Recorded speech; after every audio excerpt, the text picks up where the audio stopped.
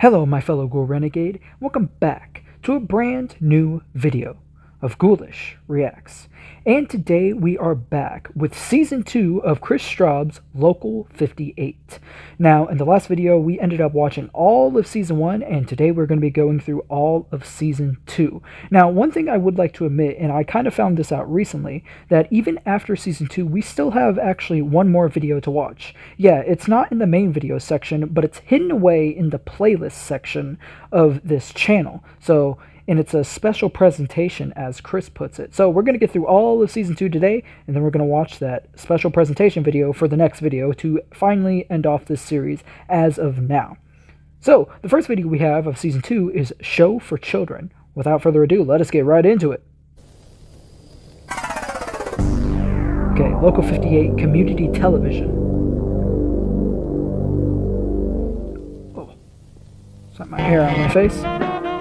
Alright, 4:15 a.m. Show with Children, 5 a.m. Community Roundtable, 5:20 Focus on Culture, 6:05 Morning Local News. You're watching Local 58.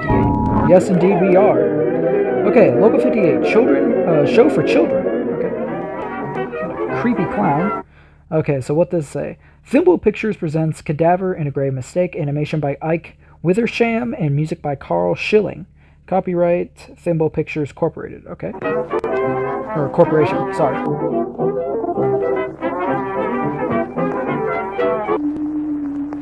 Okay, so we're taking place with our little dude Cadaver. He's in a graveyard, and the moon is looking at him. Smiling at him, specifically.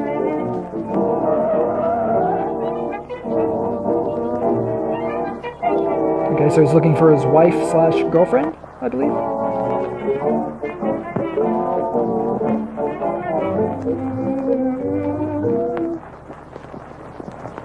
Oh, that's totally not creepy at all. Scares the heck out of Cadaver, and he's like, nope, bro, gotta get out of here. Okay, so Cadaver is a little more scared now. The moon is still looking at him, smiling creepily.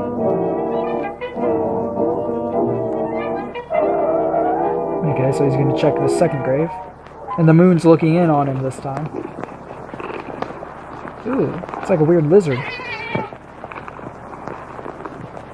And he runs away.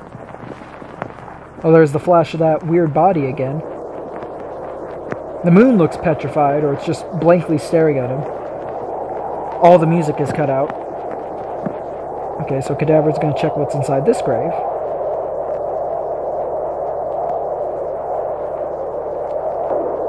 And it's a bottomless pit. Interesting, gotta say.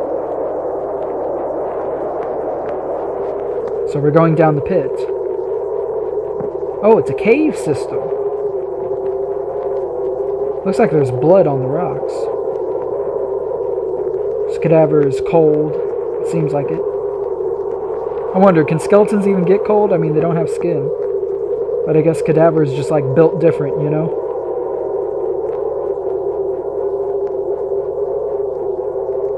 Wait, there's a hole within a hole inside the cave? Okay, so Cadaver climbed into this grave and just laid there. And there's the cave, the hole of the cave he was just in.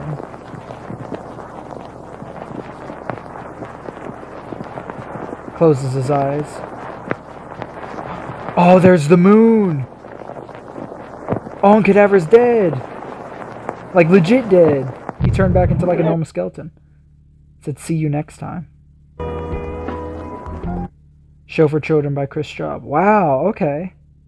Huh, that's weird. Okay, so this is, once again, proving the fact, or further driving home the point, that the moon is some type of malevolent entity of some kind. I don't know exactly what exactly, but it's some type, like I kind of theorized in the last video, the moon is some type of, like, Lovecraftian monster or eldritch horror from the space, from the cosmos. It's kind of like a... Oh, what's it? I'm going to make a reference to Gemini Home Entertainment here. It's kind of like the Iris from Gemini Home Entertainment, for those of you who've seen that. I watched it a long time ago, but I barely remember bits and pieces of it. But the only reason why I remember the Iris specifically is simply because there's another thing that I watched And there's also something in that called the Iris as well. DA Games. I watch DA Games, and his story's called Iris, and he has a symbol called the Iris for his original music and his storytelling. And that's how I kind of connected the two. Okay, our next video is called A Look Back.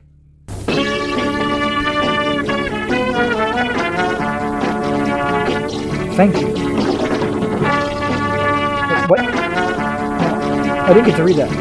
Thank you from the WLCV TV lineup. Okay.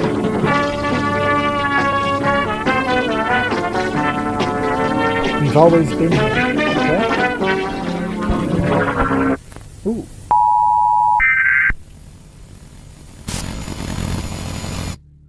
We send signals to ourselves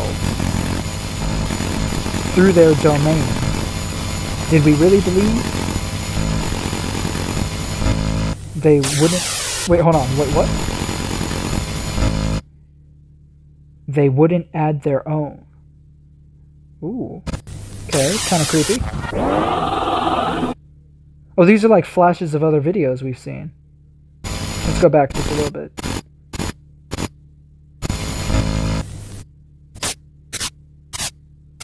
Stop through the static. Your country needs you with pride. With pride. To say goodbye with pride. Okay. Ooh. Blood's going out the door. There's Cadaver again. Public eye. Oh. Your destination has moved. Your destination has moved. Okay. Interesting. Don't touch that dial. More to come. We begin our broadcast day. Alright. Local 58. Thank you for supporting community television.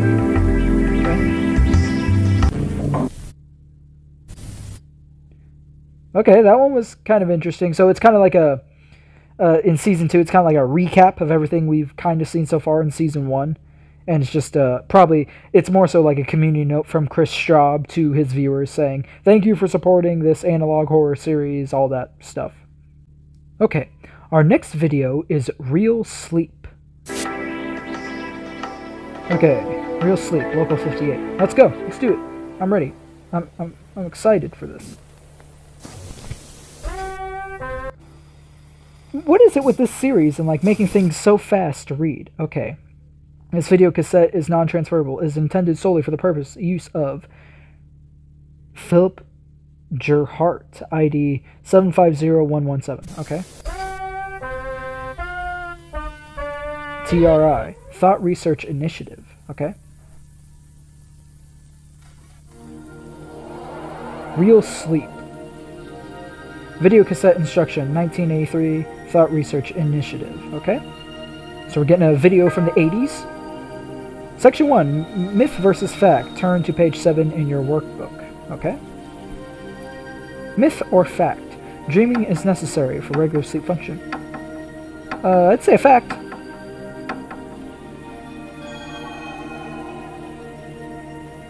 Fact.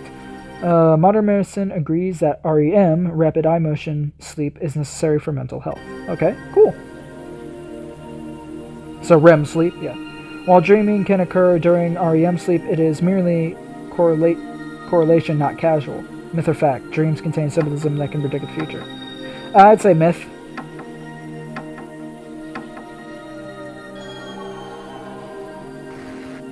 Fact. These symbols in dreams arise from the unconscious mind assigning narrative meaning to a neurochemical waste filtration process. Okay. Precognition is a lie. Okay. Myth or fact? Sleep allows the body and mind to heal and recover. Yeah, I'd say that's fact. Definitely. 100%.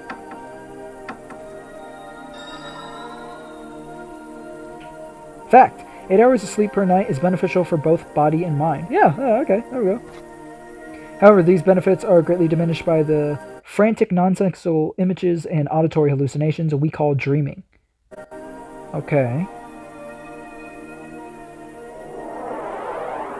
Dreaming is the vestige of a primitive mind. Oh, what do you call me, a monkey, bro? You saying I'm an ape? Section 2.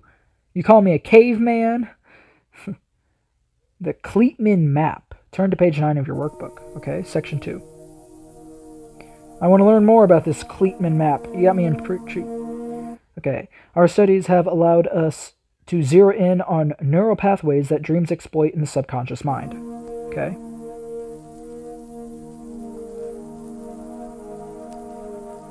A Kleitman map is an index of electronic activity in a brain burdened by dream stimuli. Alright? Once mapped, this activity can be triggered by other controlled stimuli, including via the visual cortex. The opposite effect can be induced by using the inverse of the Kleitman map. Okay, so they're showing us like a little example. Okay. No more dreaming. This is what restful real sleep looks like. REM cycle synchronicity. Post-transit. Okay.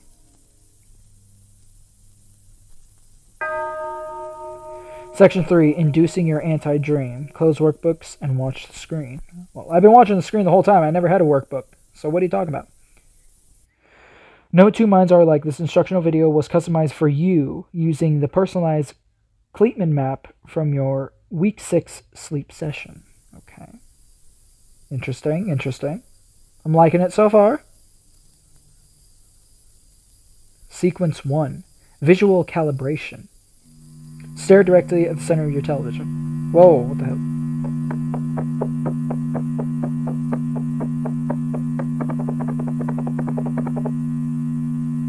Well, that face looks horrifying. He looks like very scared. He's like, "Ew!" Sequence 2. Cortical memory. Whoa.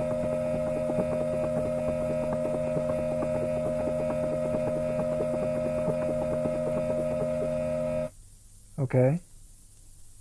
Oh. Sequence 3. Ablation of subconscious. Listen to the phrase and repeat it loud. There are no faces. Whoa. There are no faces. Whoa. There are no faces. Whoa. There are no faces. No. There are no faces. There are no I mean, I can make out faces. features of a face, but like, There are no faces. they're kind of all weird and wrong.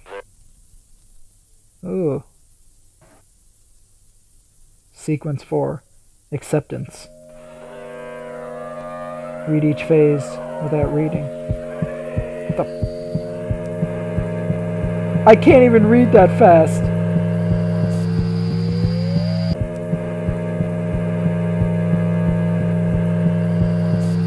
Oh my goodness. Yeah, I'm not even gonna try to read all that. What was that? Good night. You've completed this real sleep program. Most patients report a night of dreamless sleep after only one viewing of this video cassette. Consult your technician if you're experiencing delayed results and/or unwanted side effects. Do not see a doctor. Oh, jeez. They being for real for that? Local 58. Wow. Okay. Interesting. That one... I really don't know how to explain that one. I really don't know how to theorize on that one. How to go about it. Like, there's really not much I can say. It was a generalized sleep test, but it went wrong. That's really all I can say. Huh, that one's kind of how this fits into the whole story. I don't know. That one's kind of a confusing one for me, guys, not gonna lie. That one's actually kind of really stumping me. Usually I can just pick up on something. But the only thing that I really got out of it is that they were trying to force the idea into our heads that dreaming does not help you, in a way. Like, dreaming's fake. It's fantasy. Like, what you think in your mind isn't real. Isn't like reality, but everything else is. Huh. Okay, our next video is sky watching. Let's get into it. Oh, they got a new logo. Local 58, WCLV. Tonight, 12 a.m., Skywatching. Okay. 12:30 a.m., City Council meeting. Recorded October 30th, 1991, and at 2 a.m., paid programming. Alright. Let's go watch the sky, shall we? Ooh. This isn't gonna be good, I can already tell. Hey, I wanted to see what that was. Skywatching with Hank Heidemann. Okay. Then we just switch to this. Skywatching.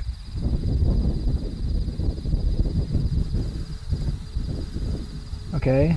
There's Orion's belt. So there's some dude with a camera, he's zooming in. That has to be Orion's belt. Orion's belt. Okay, I was right. I know only a few of the constellations. I don't know many.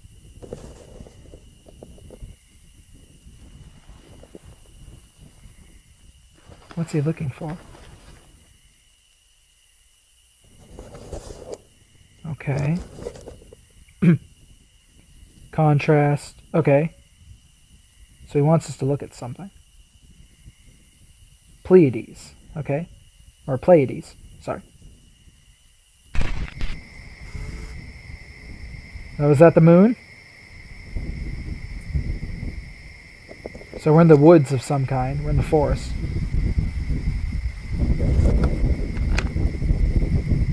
He just put a cover on the camera. Okay, so he uncovered the camera. There's the moon. Brightness. Turn the brightness down. I would turn it up just a little bit more. His throne. Whose throne?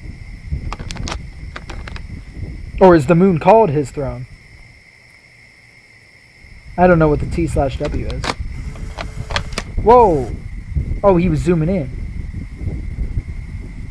Oh, that's weird.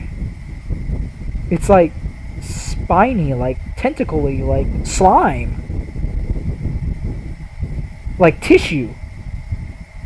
Yeah, totally like tissue, like a living organism. Oh, this is Chris just reassuring the fact that the moon is a living entity. There's something wrong with the moon that's causing all of the weird things that happens in Local 58.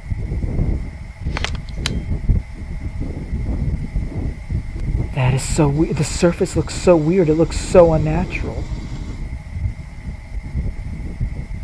Yeah, all that air getting, like moon dust and air getting sucked into wherever. It's like it's breathing. Huh, the surface.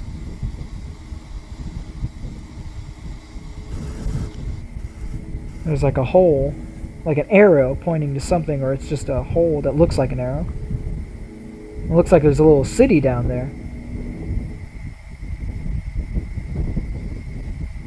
Okay.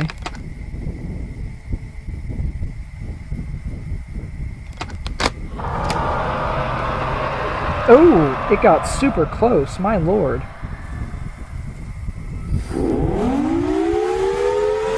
Oh!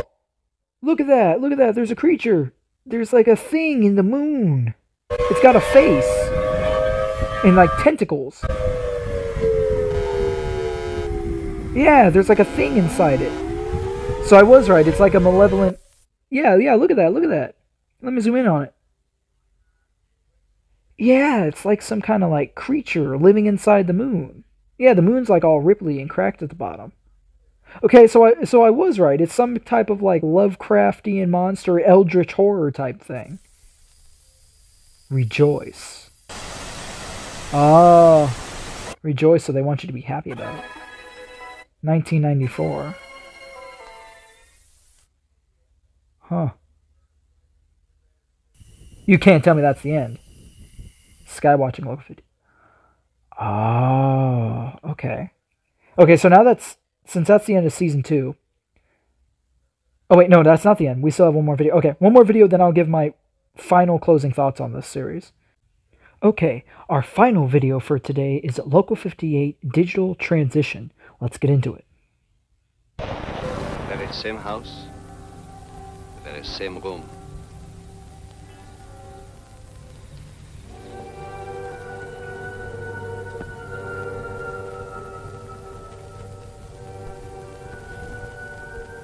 So you see, dead men do tell tales. Will she try to explain it? At all?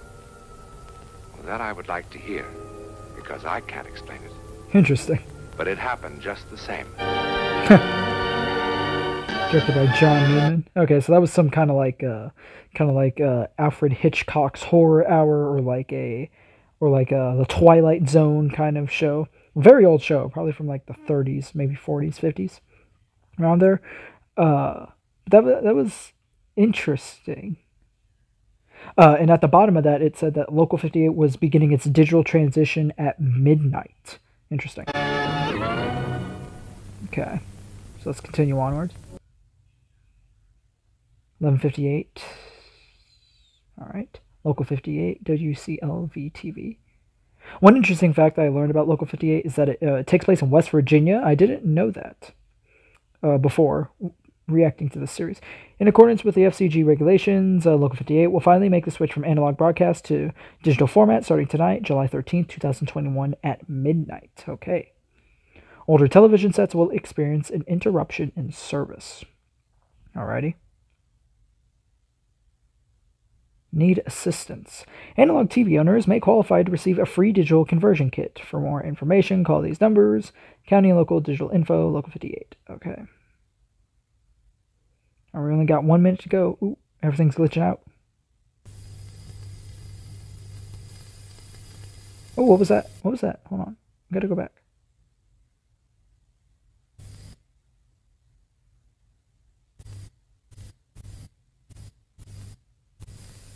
Oh, I missed it. Probably wasn't super important, but like...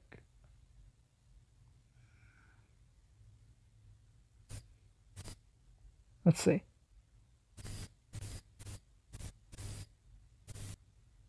Oh, okay. Well, never mind then. Okay, so we're seeing the evolution. The evolution of Local 58. How it's gone throughout the years. From the 1930s all the way to modern day. Interesting. Okay, so now here we are in the present day. Ooh, are we getting a new logo sequence? 58, local, community television, digital community television. Oh. What's that say? Alaska City, Iker Falls, Edenvale, and the greater Madison County area. Okay, cool. Ooh, it's corrupting. Ooh, remnants of the old analog is still here. That's interesting.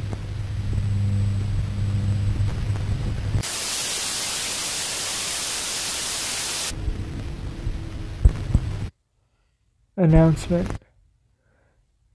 This station will not be participating in digital conversion at this time. Okay. That's weird. If you're viewing this message, your TV has not been configured for digital reception. Oh, there's stuff in the background. Look, betrayal. I'm the one you watched. I the always here. They make you thought from pieces. They...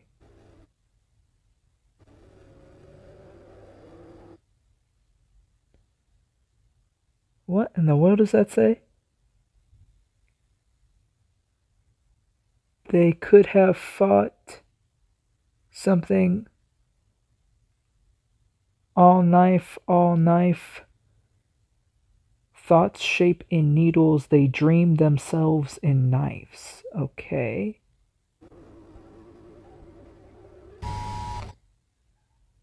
Oh, so you can view it at that very last part.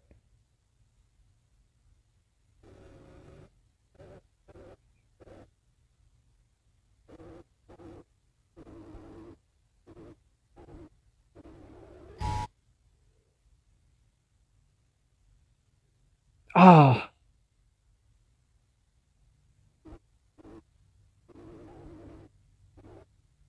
Here we go. Here's what it reads fully. I, the one you watched, I, the always here. They make you thought from pieces. They cut the thoughts I am.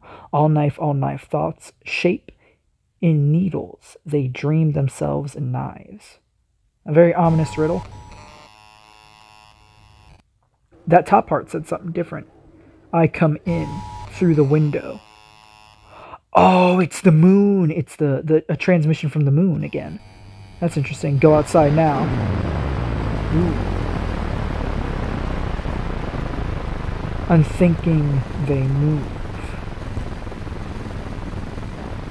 to cut his throat, only to make 1,000 mouths. If he is silenced, we will speak for him. Signs and wonders flood our little sky. No stars above us, only eyes waiting to open. There are other receivers.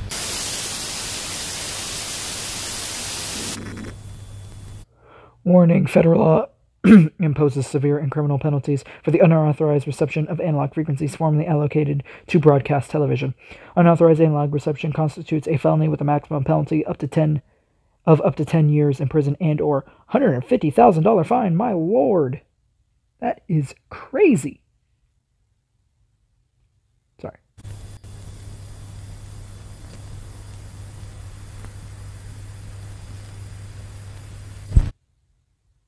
Okay, so that was the end of Local 58 Season 2. Now, as for my final thoughts for this series. Okay, so we clearly have two forces fighting with each other throughout this whole thing. So, just to give a recap of everything that we have seen so far, Local 58 takes place in West Virginia on a small local analog channel or analog TV news channel known as Local 58, where they play the news and other sorts of programs like Cadaver, cartoons for children. And there was two forces, I guess you could say, extraterrestrial forces that are fighting. Maybe one that's a Lovecraftian monster, possibly eldritch horror type being. We have the moon, essentially, that communicates to us through the analog television, and some other force. Now, this kind of got me back to thinking in episode 1, but that monster that we saw in episode 1, maybe that thing wasn't a monster. Maybe it was an alien of some kind. So whether that character or creature is associated with the moon, I don't know. So one other thing that happens in the storyline of Local 58 is that the U.S. gets taken out by insurmountable enemy forces. We are never to explain what these forces are or who they even are.